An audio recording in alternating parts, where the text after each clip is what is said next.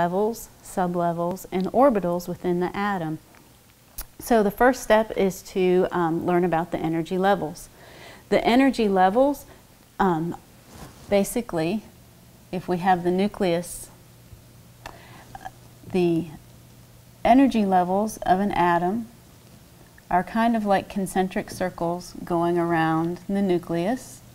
It would actually be three-dimensional, but the energy level that is closest to the nucleus would be designated energy level 1. The next energy level would be energy level 2, and so on and so forth. And if we drew a fourth one, it would be energy level 4. Okay, so these are the main energy levels. Each level can hold a specific number of electrons. So once the first energy level is full, then we would start to put electrons on the second energy level. And when it is full, we'd move to the third energy level and begin to fill it. And we would do this consecutively.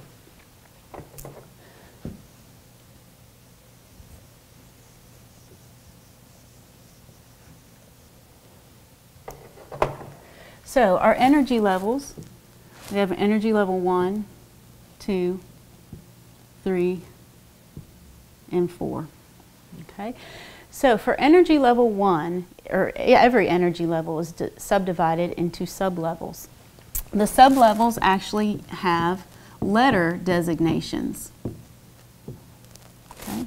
In energy level 1, we have one sublevel, and it's designated letter S. Okay. For energy level 2, we have two sublevels.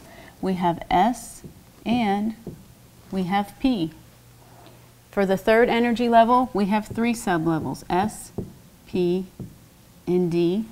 And for the fourth energy level, we have four sublevels, S, P, D, and F.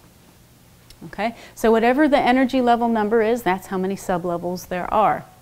These sublevels are then again divided into orbitals. Orbitals are the areas where you're most likely to find the electrons in the atom. Each sublevel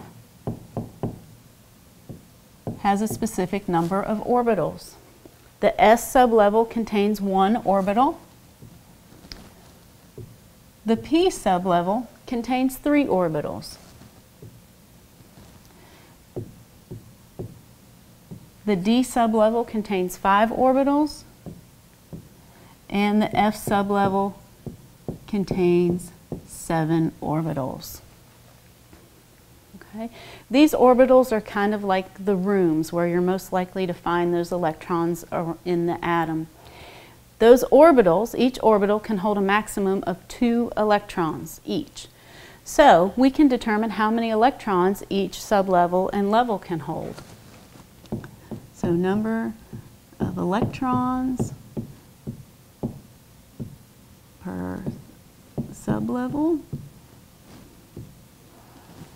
If each orbital can hold a maximum of 2 electrons, the S sublevel has one orbital, it can hold 2 electrons. So 2 electrons for the S. The P has 3 orbitals, so it can hold 2 electrons in each orbital, which gives you a total of 6 electrons.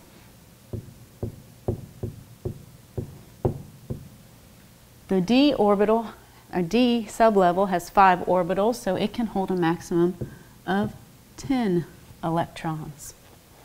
And last but not least, the F.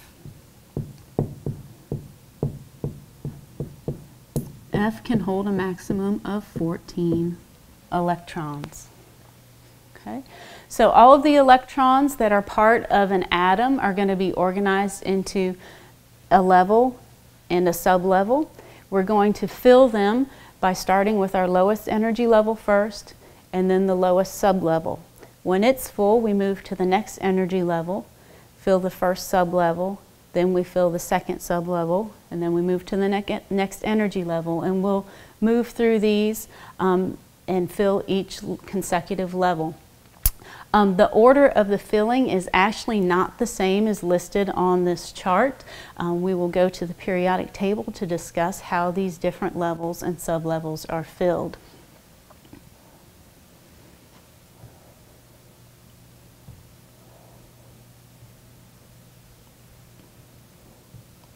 Here we go. So on the periodic table, we can actually divide the periodic table into our different sublevel groups. If you look at the first two columns of the periodic table, which we have highlighted, and it also includes helium, which is over on the right side of the periodic table, these make up your S block elements. Okay, so that means the last electron in their atom is going to be in the S block, okay, or sublevel. The P block are these 6 columns over here. Okay, and that means the last electrons in that atom will be in the P sublevel.